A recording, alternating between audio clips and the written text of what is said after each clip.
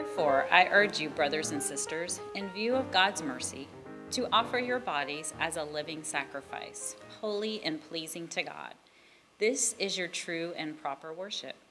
Do not be conformed to this world, but be transformed by the renewal of your mind, so that by testing you may know what is the will of God, what is good and acceptable and perfect. For by the grace given to me, I say to every one among you, not to think of himself more highly than he ought to think, but to think soberly, according as God hath dealt to every man the measure of faith. For as we have many members in one body, and all members have not the same office, so we, though many, are one body in Christ, and individually members one of another. Having gifts that differ according to the grace given to us, let us use them. If your gift is serving others, serve them well. If you are a teacher, teach well. If your gift is to encourage others, be encouraging. If it is contributing to the needs of others, let him give generously. If it is leadership, let him govern diligently. If it is showing mercy, let him do it cheerfully. Let love be genuine. Abhor what is evil. Hold fast to what is good. Love one another with brotherly affection. Outdo one another in showing honor. Not lagging behind in diligence, fervent in spirit, serving the Lord. Rejoicing in hope, persevering in tribulation, devoted to prayer. Distributing to the necessity of saints, given to hospitality. Bless them who persecute you, bless and curse not. Rejoice with those who rejoice, and weep with those who weep. Be of the same mind to one another. Do not be haughty in mind, but associate with the lowly. Do not be wise in your own estimation. Repay no one evil for evil, but give thought to do what is honorable in the sight of all. If possible, so far as it depends on you, live peaceably with all. Never take your own revenge, beloved, but leave room for the wrath of God. For it is written, "Vengeance is mine, I will repay," says the Lord. To the contrary, if your enemy is hungry, feed him. If he is thirsty, give him something to drink. For by doing so, you will heap burning coals on his head. Do not be overcome by evil, but overcome evil with good. Thus endeth the reading. Did I say it all? Woo!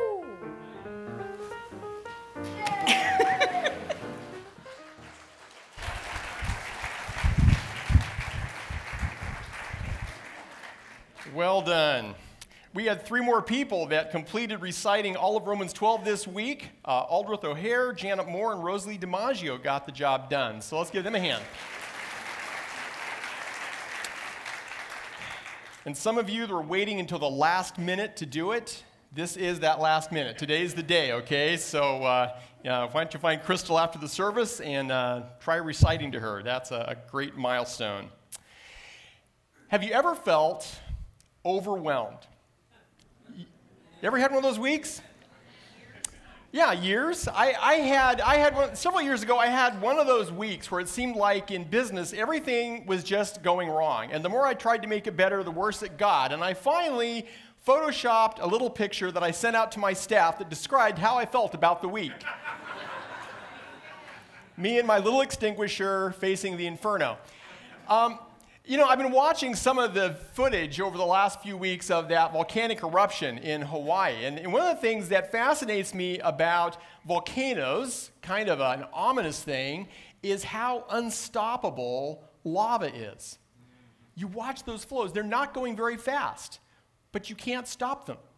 I mean, they try digging trenches, they try putting up walls, they try all kinds of things, but you can't stop it. It just keeps coming. I saw a time lapse of this car that got caught by lava flow, and it took a long time. But once that lava had hold of that car, there was no escaping. And slowly you saw that car just consumed and melted and destroyed by this onslaught of the lava. That image came to my mind as I was looking at what will be our wrap-up to this series in Romans chapter 12, the final verse, verse 21, where Paul says, "Do not be overcome by evil, but overcome evil with good." You know, sometimes to me it feels like the things that are going wrong in the world are kind of like that lava flow. It just feels like it keeps moving and things keep getting worse and things go up in smoke that you didn't think would go up in smoke. And how do you stop it? Things that we would say from a Christian point of view aren't good become increasingly embraced and endorsed by our society. Things that are addictions that own people. We talked several weeks ago about the problem of pornography and how thousands, millions of men and women find themselves caught up and addicted to porn. And yet, it's rampant. It seems to be everywhere and almost unstoppable. Gambling addictions consume thousands, and yet state governments have made it a primary way of earning income despite the damage that it does. We know the problems of drug addictions, and yet we find governments wanting to legalize more and more drugs. We think about the breakdown in families, family units becoming more and more fragmented. In 1964, only 10% of births in the United States happened outside of wedlock, outside of having a mom and a dad present. As of the latest CDC figures, that has now climbed to 40% of births in the United States happen outside of wedlock. We talk about abortion and all the lives have been impacted, and abortion rates are falling. That is good news. But one of the reasons they're falling, which is bad news, is because we are now making abortion drugs available so that lives are being taken without a woman ever going into a clinic. And of course, we've begun to legalize euthanasia, which causes us increasingly to view the elderly and the severely handicapped as an expendable liability that can be taken care of humanely and quickly. Societal norms are being challenged, it seems, on every front. We're not even sure now how many genders there are. Anyone who's ever taken their first year biology shouldn't be confused about that, and yet we're not sure. And when those issues move from just headlines we read about to biography, when those issues become close and personal because of people that we love, people we know, people we associate with, it creates a lot of pressure to know, how do we respond? There are youth who love Jesus that find their convictions being ridiculed at school or in the locker room, riding on the bus. College students that encounter hostile professors that will publicly mock them as uneducated because of their faith. Maybe it happens in our own work world, colleagues we work with, or the lunchroom, or the carpool, that we find ourselves being in the minority because of what we believe and who we follow. We find on social media, or maybe the folks that we go golfing with, that again, what we believe and what we love is not respected, is not endorsed, in fact, may be mocked. And sometimes the pressure is right in our home. It's our spouse, it's our parents, it's siblings, other extended family members. Christmas is coming. For some of us, that brings some anxiety because we're going to be spending a couple days with folks that we all know the conversation could take a bad turn. It could get on to the wrong topic, and suddenly everyone is going to be really tense. And when these kinds of things happen, when we find that the tide of public opinion and the morality that surrounds us is turning, sometimes we just want to go and hide. I did some looking this week. I found that for $20,000, there's a company in Estonia that will sell you a mobile bomb shelter. They say you can install this in 90 minutes once you have the hole dug. Now, I don't know if by the time you know the bombs are raining, do you really have time to go dig the hole and install your mobile bomb shelter? But I think some of us kind of would like that. We would like a way to just escape. You know, crawl in a hole and put the dirt over and just let the world go by. Now, maybe you're not into this kind of bomb shelter. I have good news. For a few million, there are also luxury bomb shelters. These people are living better underground than I live above ground. The pressure of prevalent evil of society going in the wrong direction is nothing new.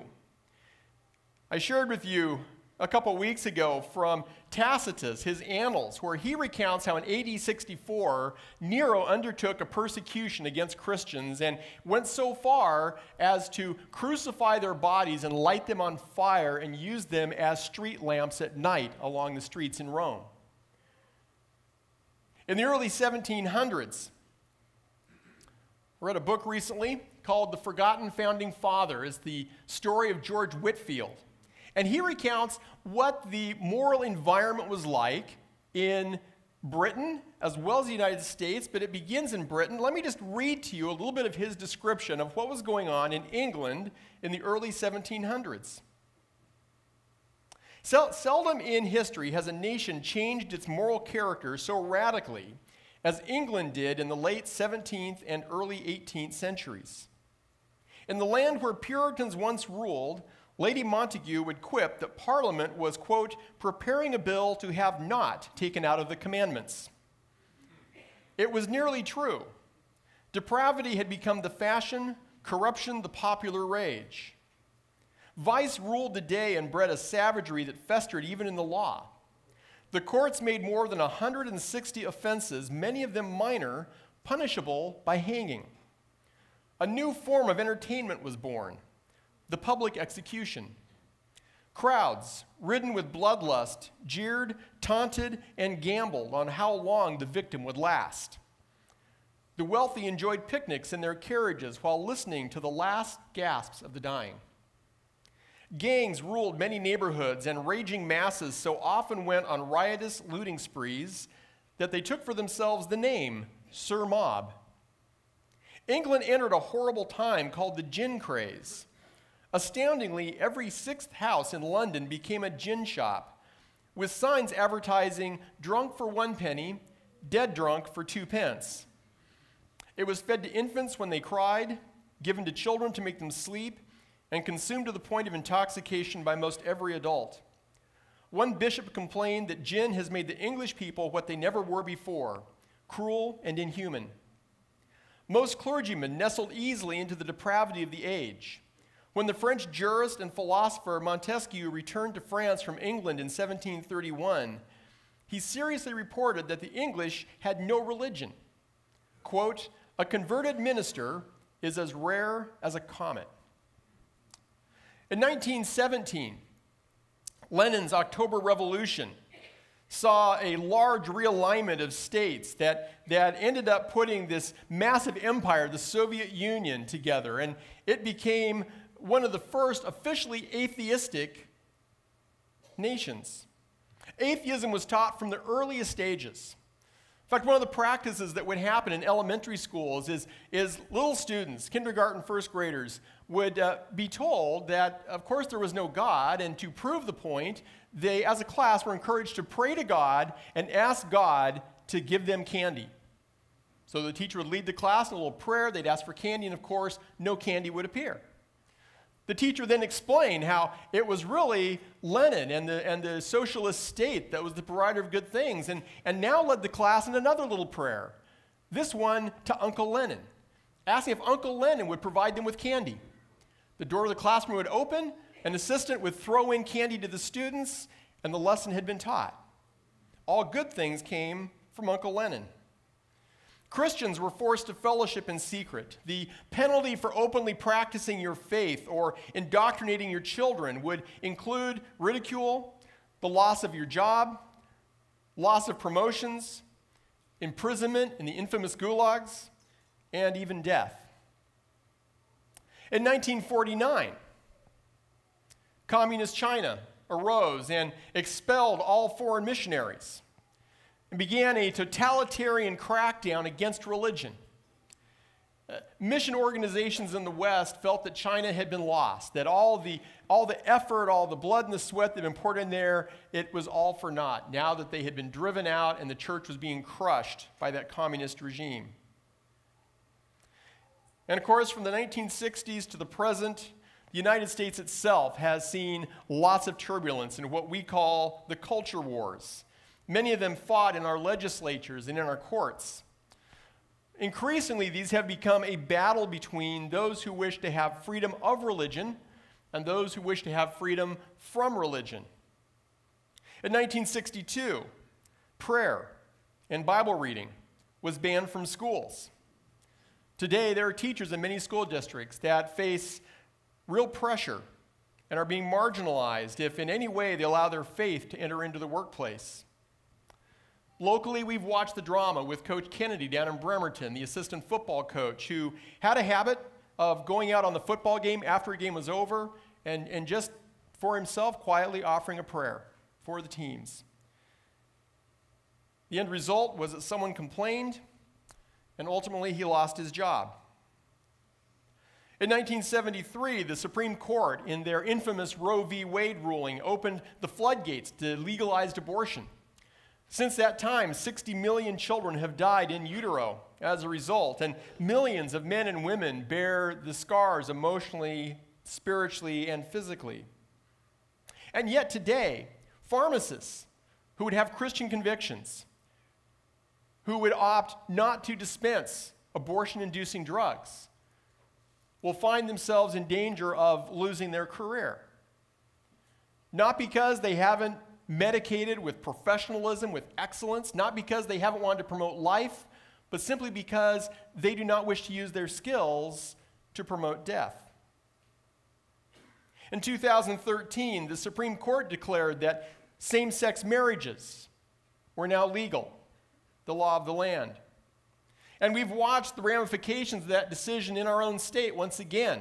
You probably know the story of Baronel Stutzman, the florist, who had a client for years, a gay gentleman that was a friend of hers. She had done lots of flower arranging for, but one day he came and said that he was planning now to get married and wanted to know if she would do the flowers for the wedding. And she explained politely that because of her convictions as a Christian about what marriage was, what God's design was, that she couldn't participate in that.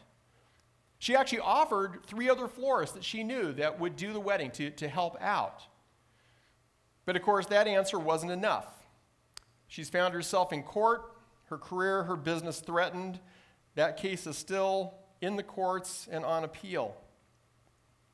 You know, there are certainly people who, in the name of Jesus, have taken their stand for their convictions in ways that are bullheaded, that are provocative, and that really are just asking for a fight.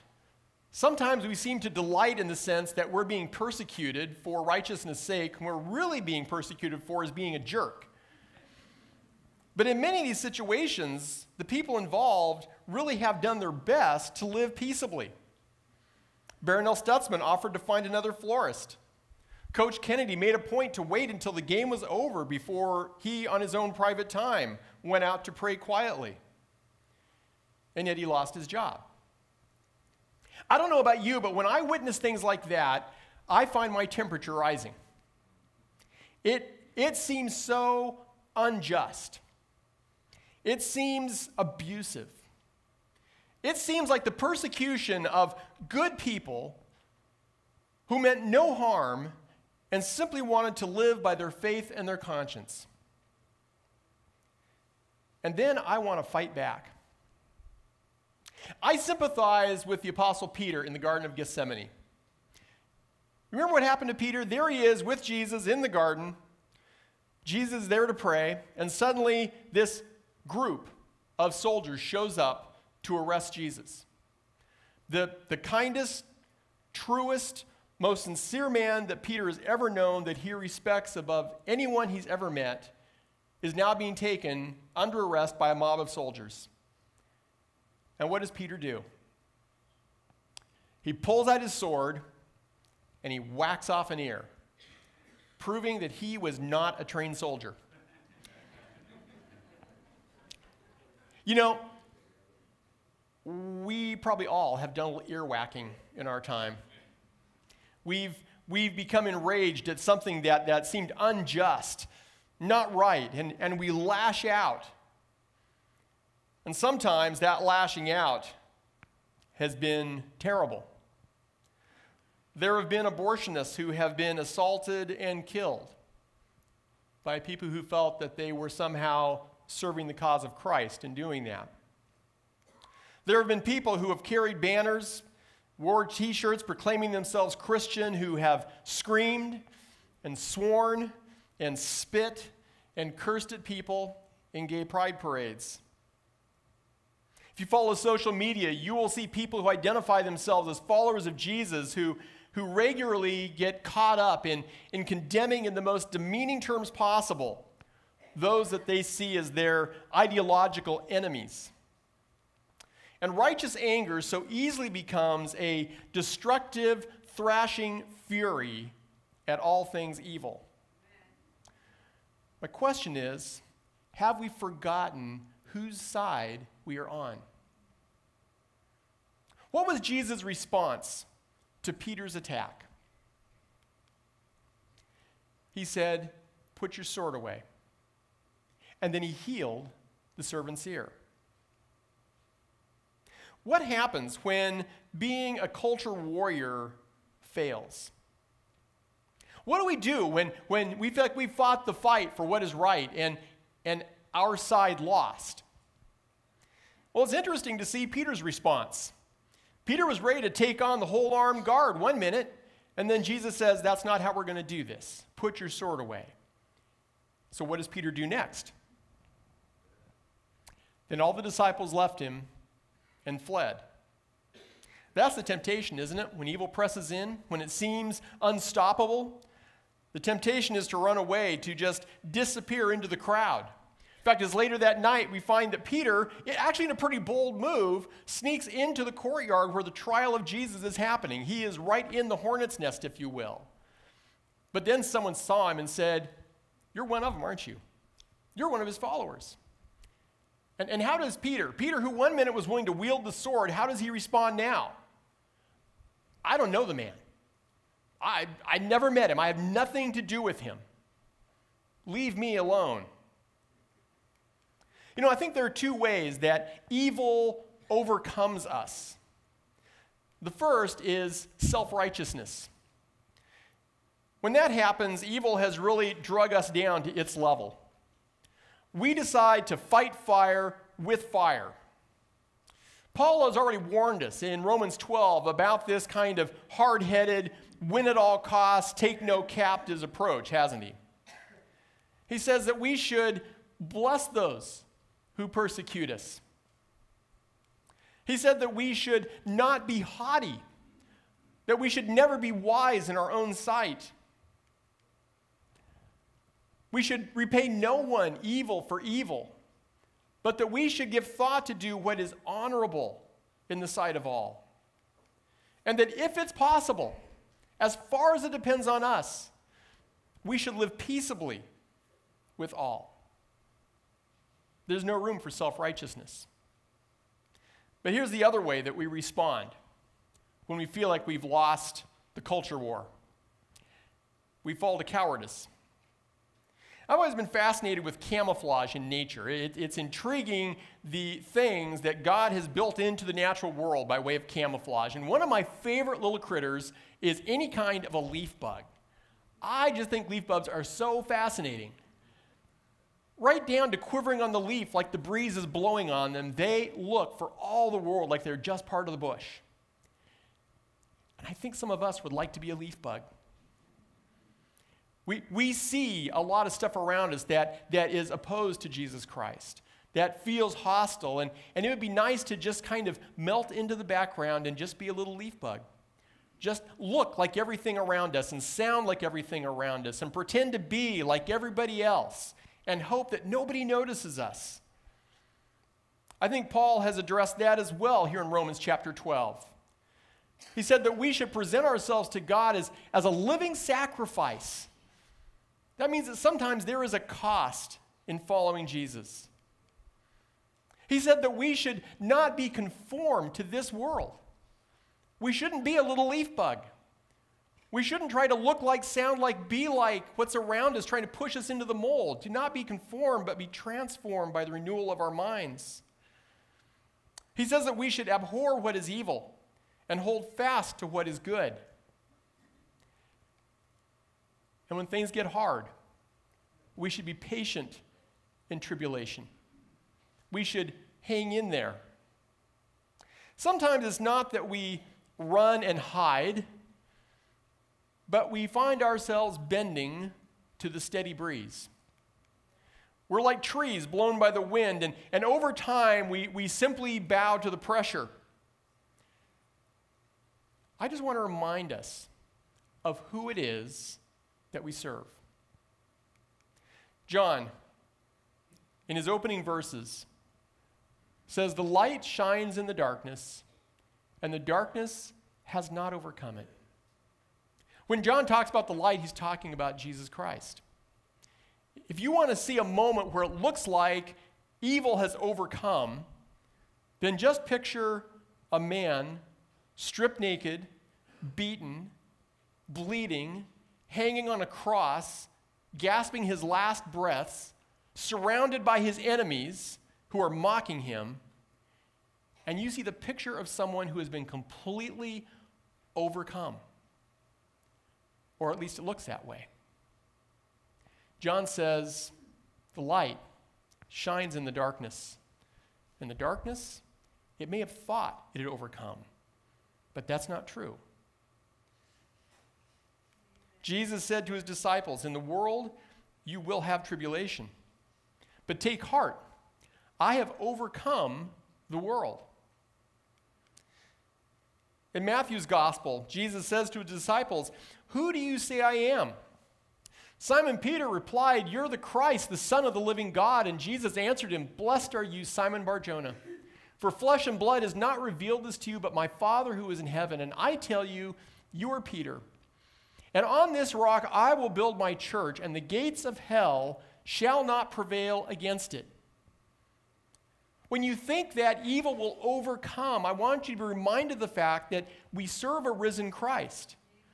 That when darkness thought it had won and had overcome, it had already lost the battle. And Jesus says the gates of hell themselves will not prevail. He who is in you is greater than he who is in the world. Everyone who has been born of God overcomes the world, and this is the victory that has overcome the world, our faith. Who is it that overcomes the world except the one who believes that Jesus is the Son of God?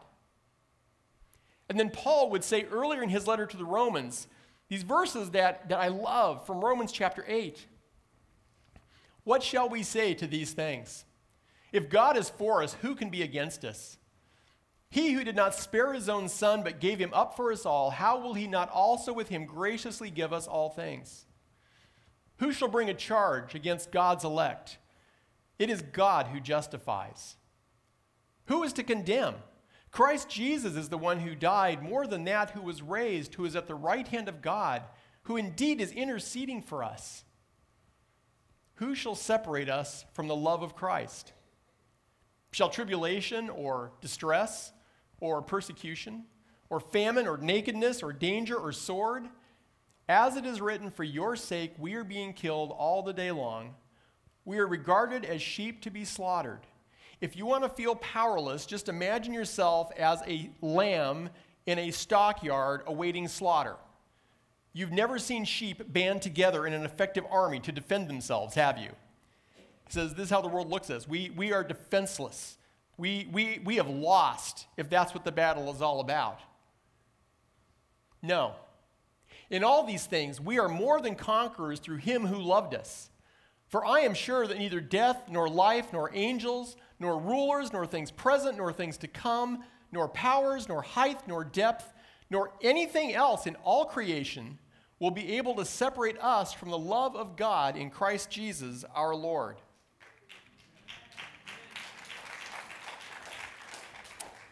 You know, as parents, Burnett and I used to remind ourselves at times that you don't have to enforce gravity. Truth is true. There are consequences that go with defying gravity that parents don't even have to enforce because it's just true. It's the way the world is. God's truth remains true no matter what public opinion may be. It doesn't matter if the people that are saying it's not true have lots of letters behind their name. God is the ultimate ground and source of all truth. I'm not saying that we should be passive in the public square, that when we see things that we know fly in the face of what is right going on, that we just go, oh, well, at least we know what's true and I don't need to do anything.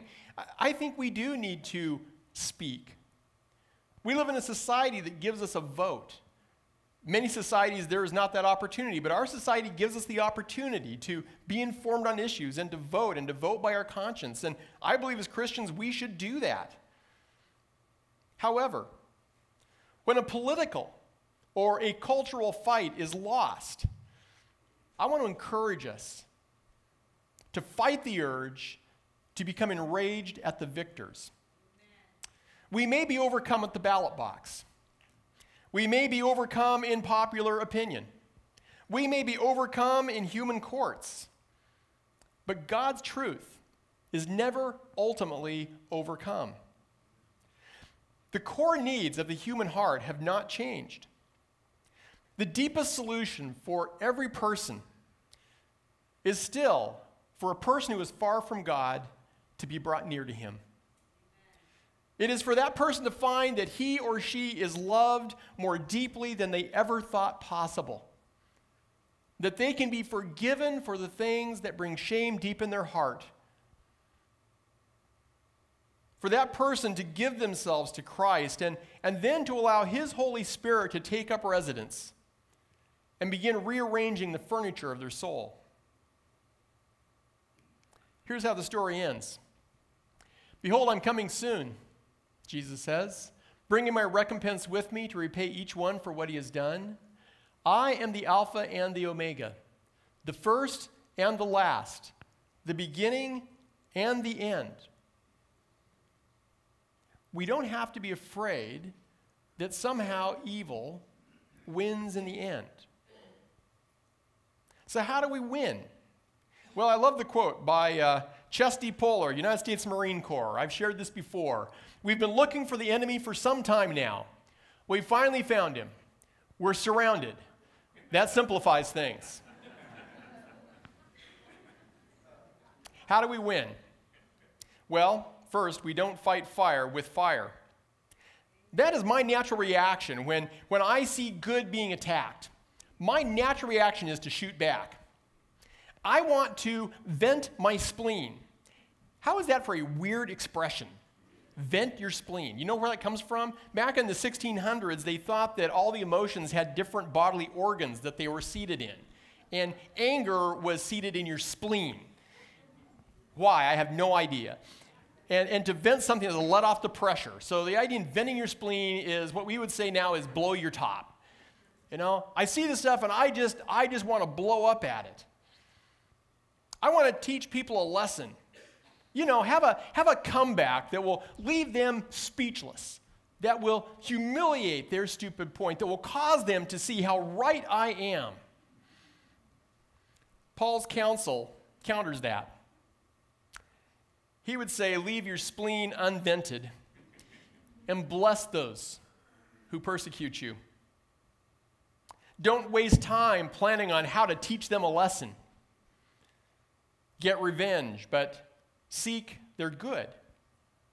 Fight fire with faith, hope, and love. Do not be overcome by evil, but overcome evil with good. We learn to think and speak good. That's grammatically bad. What I mean is well. But we need to learn how to think well. The world around is going to apply all kinds of pressure telling you what you must think about everything from how life began on the planet to when life begins in the womb. There are politically correct and biblically wrong opinions on just about every aspect of sex, from gender to porn. Take your pick. You'll be told that you're ignorant, phobic, abusive, if your opinion differs on any of a wide range of topics. Frankly, sometimes when I hear how Christians respond to their critics, I tend to agree with their critics. Not because I disagree with what we believe, but sometimes we don't really understand the issue. And we haven't thought too much about the words that we use and how we answer. And people give defenses that are shallow, misguided, And when they blurt them with lots of anger, they are more hurtful than helpful. There are a lot of good Christian thinkers out there. And I would just encourage you, when you come up against some of these cultural issues that you know are at odds with a Christian ethic, that you take the time to educate yourself. Look for thoughtful people, not just the angry ones, to read. That's part of getting a transformed mind. And then think about how you speak. Think about the words that you use. See, the goal of answering error isn't to confront an enemy.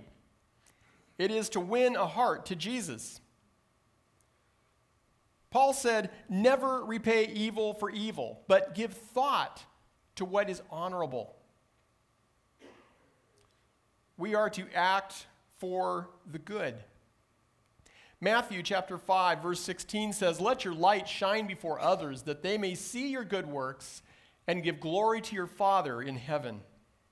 I am truly grateful that I see so many ways in this community that Christians are practically stepping forward to meet some of the pressing issues of our culture with good, with love, with grace.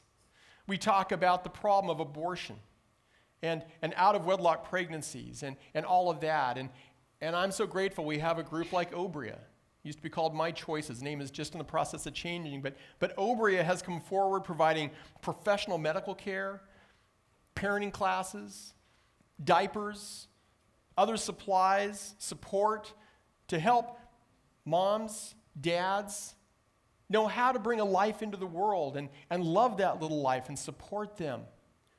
Not just shake signs and yell bumper sticker slogans, but stepping in with love to do good. This last fall, we started our new program, Boost, because we see kids who are caught up in cycles of oftentimes dysfunction, poverty, fragmented families, and we said, how do we come alongside and support these families and support these kids and love them and help them?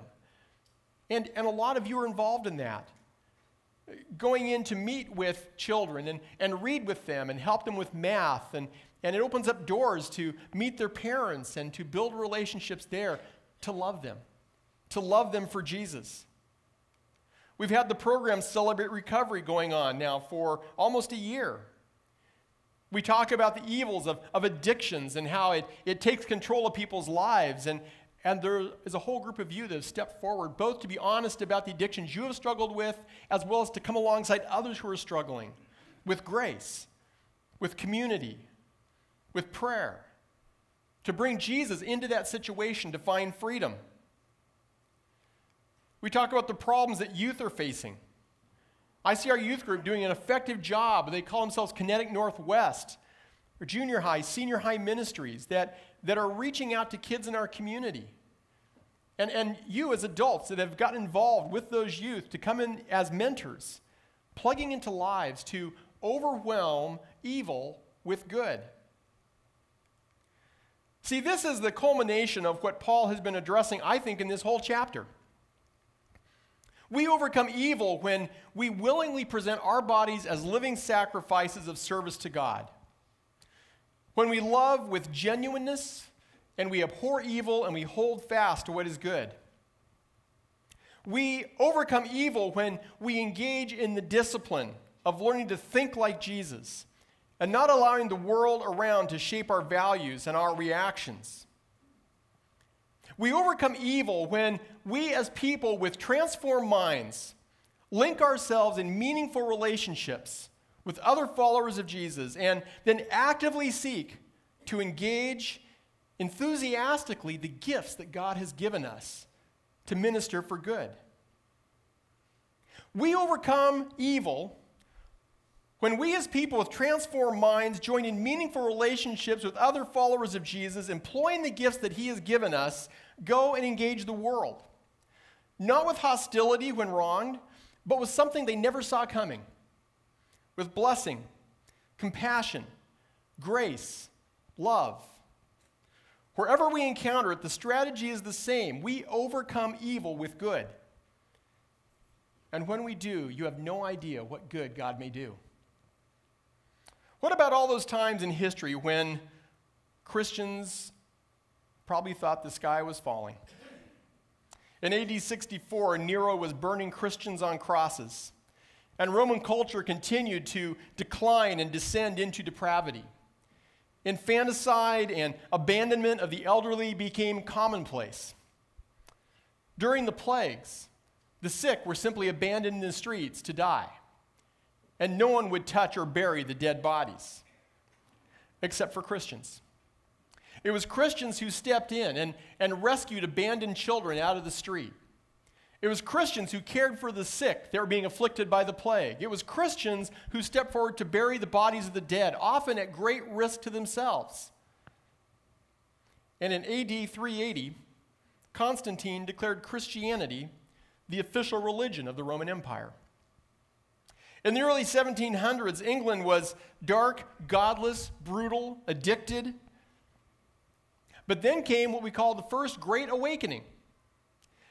Evangelists like George Whitefield, John and Charles Wesley, Jonathan Edwards preached the gospel. They also led movements of compassion that cared for orphans, that helped get derelicts off the street. Patrick Henry, the American patriot, said that would that every bearer of God's glad tidings be as fit a vessel of grace as Mr. Whitefield.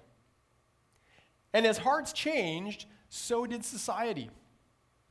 It's reported that mules in Wales quit working in the mines because they no longer recognized the commands that the mule drivers were giving them because they didn't have profanity laced through them anymore. God brought a great revival, a great awakening into that culture that swept throughout Britain, Scotland, Wales, and into the United States. In the 1940s, the Soviet Union's aggressive atheism erected what we called the Iron Curtain. How could you get through an Iron Curtain? And yet today, the curtain is gone. The Soviet Union as such is no more. Last August, I was in Ukraine and I worshiped openly with Christian believers in Ukraine. China's communists expelled Christian missionaries. They enforced their own brand of atheism. 40 years later, Western Christians again made contact with the church in China, fearing what they would find, thinking they would find a church that had been decimated and left in ruins. What they found instead was a church that was thriving, that was stronger and bigger and better than when they had left. And yes, there's still persecution today. If you followed the headlines, you'll recognize the Chinese government is once again cracking down on Christians in that country, and yet Christianity continues to grow. In fact, at the current rate of growth, it's estimated there will be more Christians in China than in the United States by 2030. The growth of Christianity in these places did not come about through political power. Christians had no political power. The courts were not deciding in their favor. The elections didn't go their way. But what did happen was the witness of believers who actively loved their neighbors, who spoke about the gospel, who prayed for the sick, who ministered to the sick and the hurting. Good overcame evil. So do you want to fight evil? Well, then I appeal to you, brothers, by the mercies of God, to present your bodies as a living sacrifice, holy and acceptable to God, which is your spiritual service.